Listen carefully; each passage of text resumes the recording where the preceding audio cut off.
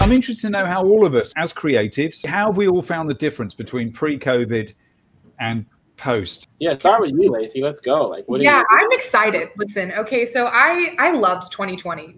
If I'm just being really honest and unapologetic about it, it changed my entire life. I think it changed everybody's entire life in good ways and in bad.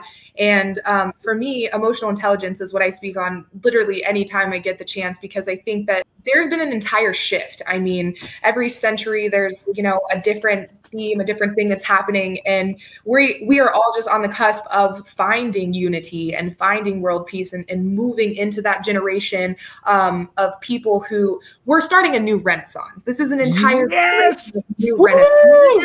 Renaissance, everybody. Let's go, team. Yes. Yes. We're starting, no, keep it going. We're starting a renaissance.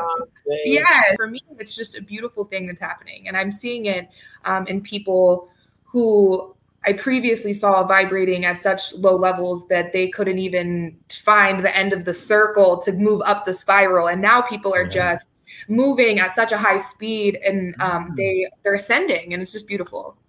I'ma shine